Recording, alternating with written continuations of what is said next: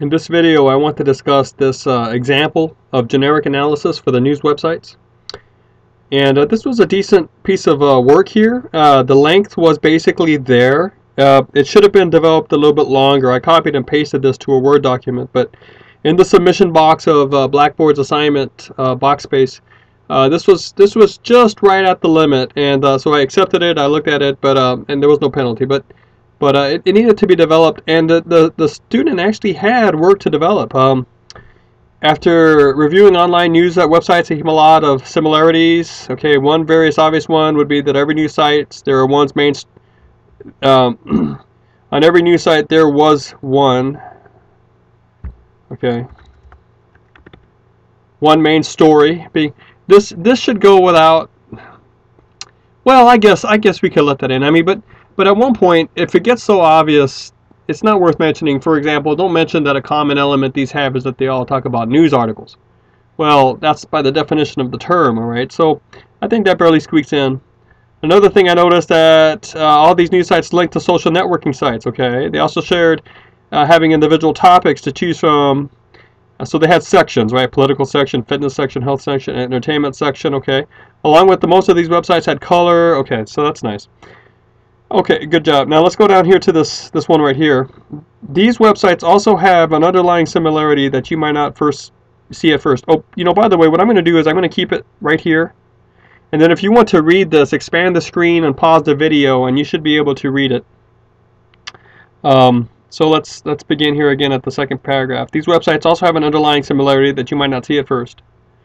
A lot of the main stories on these websites either have to do with the government, politics, or some kind of international story that may be affecting us.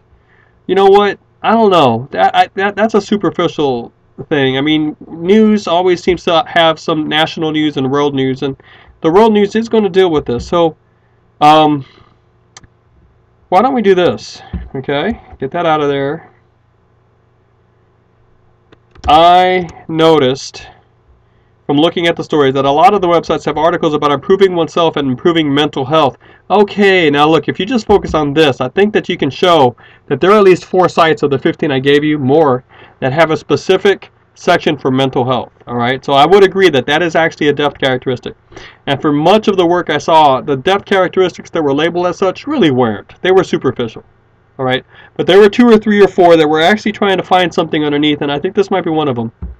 I think this is because it will draw more people in to read the stories surrounding stories, because everyone is looking to help themselves, benefit themselves. Another very common article topic on the main page is a story about an animal, whether it be an animal helping someone in need or just an animal showing off tricks. Animals have a tendency to make people happy, so I think having animals will draw people into... You know what? This student actually did too, because I would agree that that's another in-depth characteristic. Now what are you going to do with this? Because you saw 2 of them. Are you going to be able to work them into one section with unity? Maybe if you talk about a tendency to have stories that make people feel good about themselves, maybe then you can work both of them. So this student actually stumbled onto a peculiar problem in that he or she actually found 2 in-depth qualities that genuinely were in-depth qualities, but they sort of destroy the unity of the one section unless you figure out a way to tie them up together.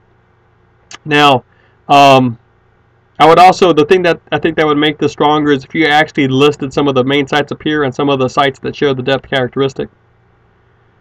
And now here down here is an explanation that is basically what was mentioned up here. So I think that there was some material up here that was repeated down in here, but you know, because of the student's ability to meet the basic requirements of the assignment, which is it's a big thing, it seems, you know, because I'm seeing a lot of work that just doesn't meet the basic length requirements, and you got to meet that.